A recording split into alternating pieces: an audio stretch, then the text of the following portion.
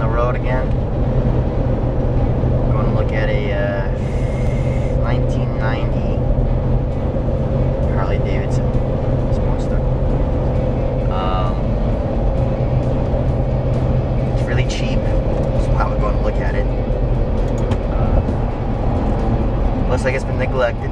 It's missing a lot of parts, but the most important things are there: frame, engine, air rolls. I'll cruise through Craigslist and try to find good deals. And if they're good enough, I'll actually go look at them. And if they're really good, we'll buy it and ship it or drive it back or whatever. In this instance, Robert found it, and I'm gonna go look at it. So hopefully we get it for the price we want to get it for, which is ridiculously cheap. And give it a new life. Make it into a chopper, bobber, whatever. But I would say at least half the fun of building bikes is done. So we'll see.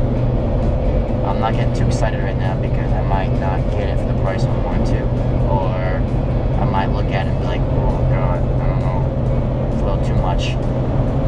That's one thing I've learned is to sometimes say no, don't get it. Save your money for the next one. So I guess we'll see. You've arrived at your destination.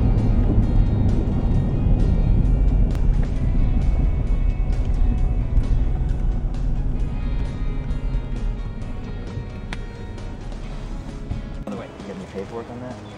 Bill of sale from him. You don't have anything from CHP saying it's clear? So, but you know that it's from California. Yes. Alright. Guaranteed.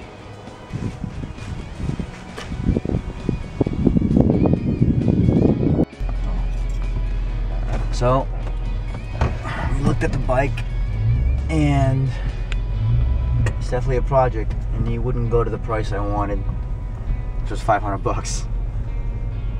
But I mean, even the frame had holes in it. He didn't know any history of the bike.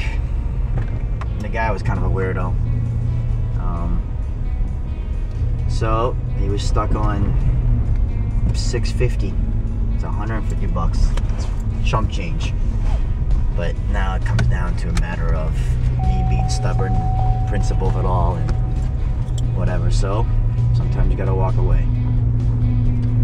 There'll be other projects. It's just I always left.